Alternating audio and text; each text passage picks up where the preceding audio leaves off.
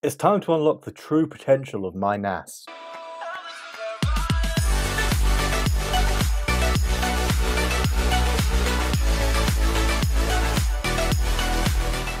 Previously on the channel, if you've been keeping up with my videos, you might have noticed that I did a ITX build. I was rebuilding my gaming PC because I used to use my gaming PC as both a gaming PC and a NAS, but now I have a dedicated NAS.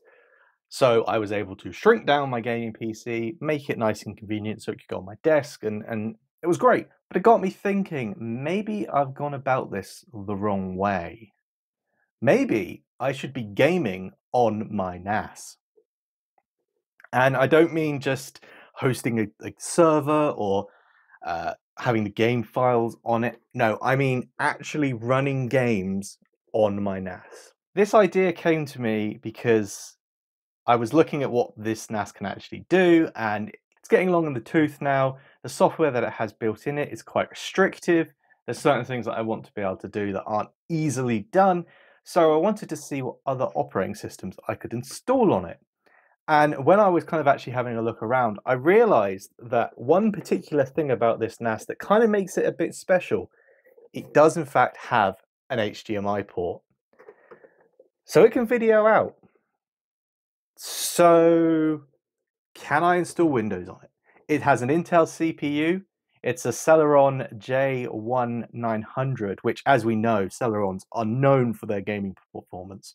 So I want to see if I can get Windows installed on this. I want to see if we can game on it.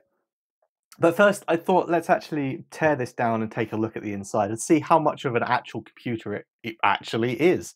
So let's get the drives out of this and let's start tearing it down. All right, this should be a pretty decent angle. As you can see, there are 4 drive bays on here, so we can start by just pulling these out. They are kind of hot swappable. We have an SSD where I sort of installed all the apps, and then 3 disks that are actually using as NAS storage.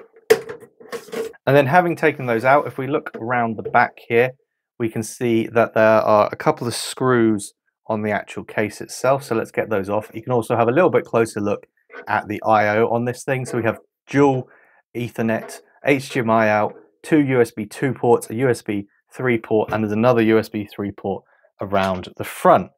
Well, let's get these off. And then with those off, this should just slide and then comes off. And so the plastic enclosure completely comes away, and you can already kind of start to see that there is a dusty computer in there, but there is definitely a computer in there. We've got this hard drive enclosure, and the back here is kind of the breakout SATA board. So let's just get this enclosure unscrewed and removed as well.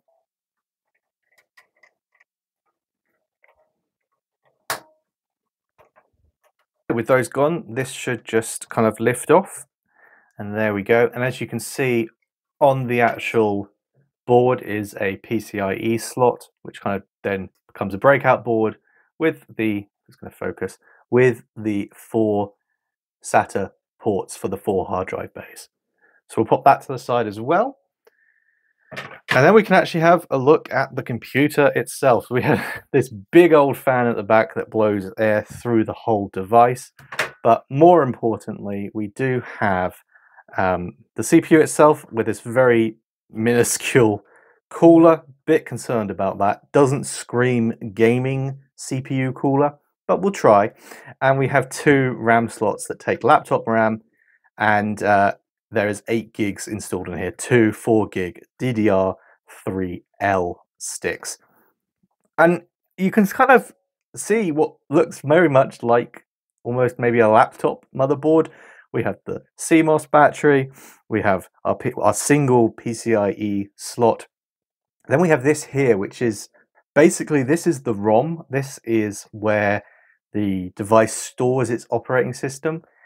It then extracts that into RAM, and then you have to install apps and stuff to a drive that you plug in. But this is actually plugged into a USB header.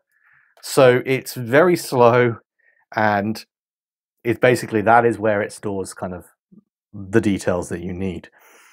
And that's about it, really. There isn't a whole lot else in here to speak of, but I reckon there's some serious gaming performance to be had here. Interestingly enough, I've just spotted there's two SATA kind of header spaces, and they're labeled SATA 1 and SATA 2.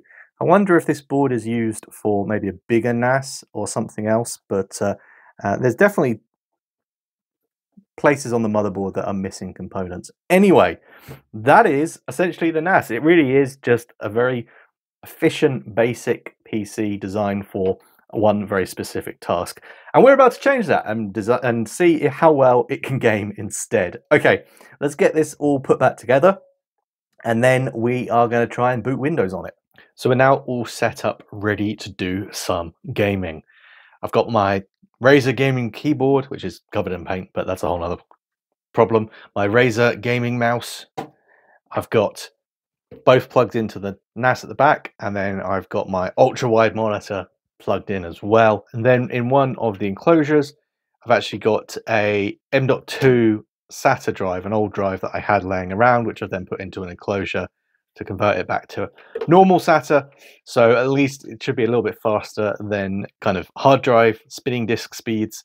So this has got Windows already installed on it, along with Steam and a couple of games. So let's see if this works. So we're going to plug it in to the first drive slot, and then we're going to boot it up, get into the BIOS, and see if we can boot to that disk. So here's my ultra-wide gaming monitor. Let's turn on the NAS and see if we can get into the BIOS.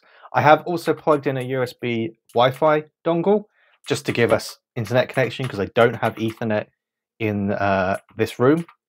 So we'll give it a go and see how it goes. See if we can get into the setup. I mean, we're seeing the BIOS, which is a good start. Is the keyboard connected? It lit up, so that's a good start too. There we go. We are entering the BIOS. And here we go. Here is our BIOS.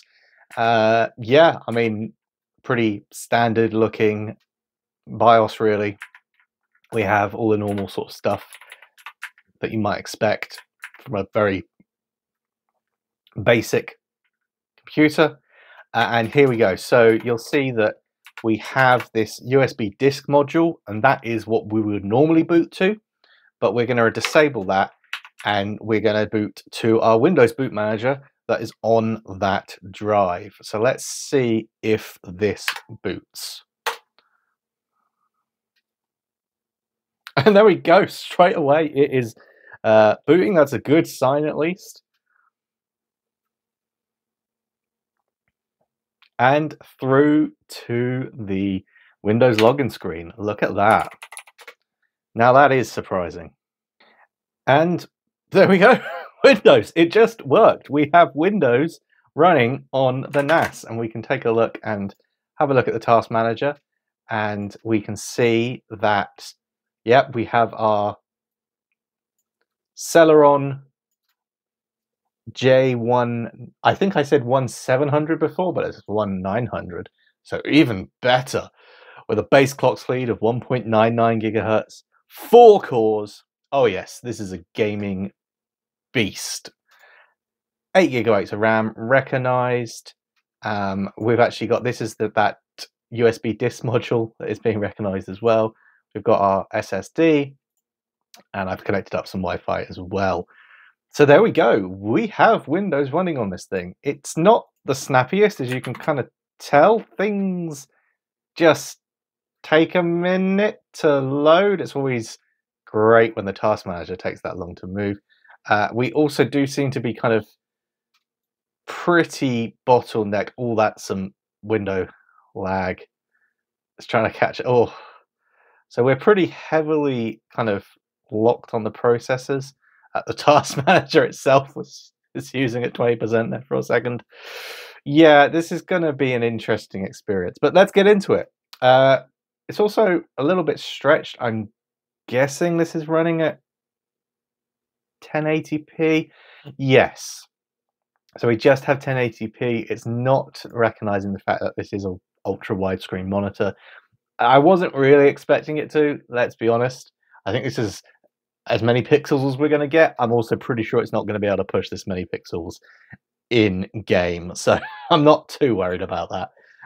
So let's try some games.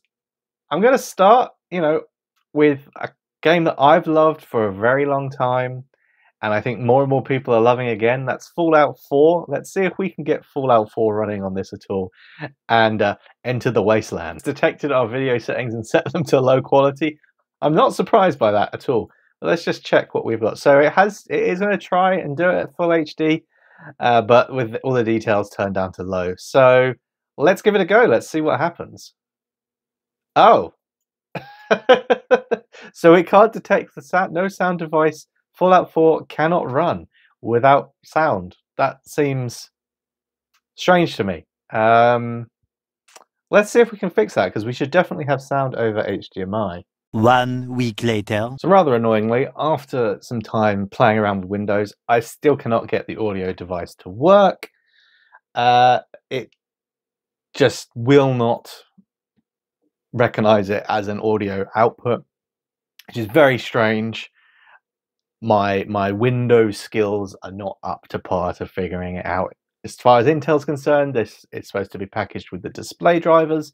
Display drivers are installed, but who knows? So there's going to be no Fallout for us. I also think that's a very weird thing from Fallout side, that you can't play the game without audio. But such is life. We'll move on. Let's try something that's probably going to be a bit more possible anyway. Let's give Half-Life 2 a try. We are actually doing some gaming on the NAS. Look at this. So we're getting, okay, 30-ish frames per second. This is with everything turned on high at full HD. Of course, it is a bit stretched and looking a bit weird. It's dipping. It's not locked at a higher rate. Let's see what happens when we're kind of around these people. But you know what?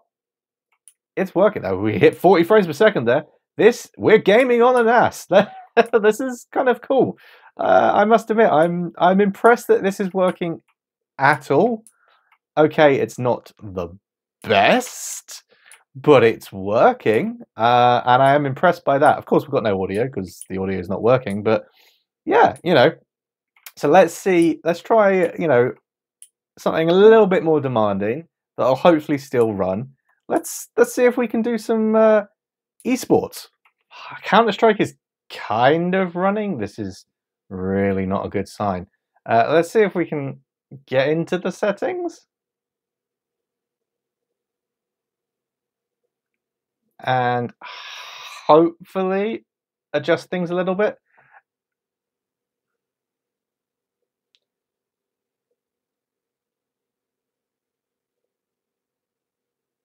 Okay, maybe we can.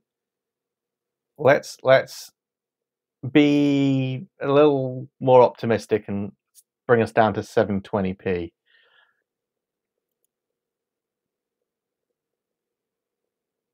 I'm really not sure what's going on here, but it is not having a good time.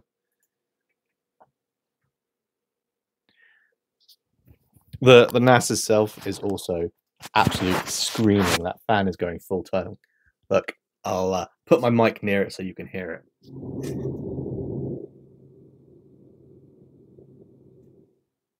It's going very well for us. Okay, let's try running it one more time. Suffice to say, that didn't happen either, and just also froze up. So, can we game on a NAS? Well, yeah, kind of, if you're only interested in playing games from 20 years ago. But should you game on a NAS? No. This is, considering these, when new, go for £400-500, it is a very expensive way to have a very bad time at trying to game. Clearly, it's hardware that's specialized for a very specific purpose. But what this video has taught me, which is much more interesting, is the fact that you can easily install other operating systems on this, or at least boot from a drive with another operating system on. So I'm going to start looking at how I can get rid of the laggy, slow operating system that comes with the device and install something much more useful. There are loads of open source Linux-based NAS operating systems out there. So I'm going to take a look at those and find something that works for my needs. And if that's a video that you'd be interested in, please do comment down below. Yeah, it's going to be a more practical use for being able to boot to a different OS. Still, I've had a lot of fun trying this, and it's kind of interesting to me that you could even get as far as we did. But thank you for watching. I hope you've enjoyed this video. As always, if you have, please do hit that like button and subscribe. We're still a very small channel on our way to 1,000 subscribers. So thank you very much for watching, and I'll see you again very soon. Bye for now.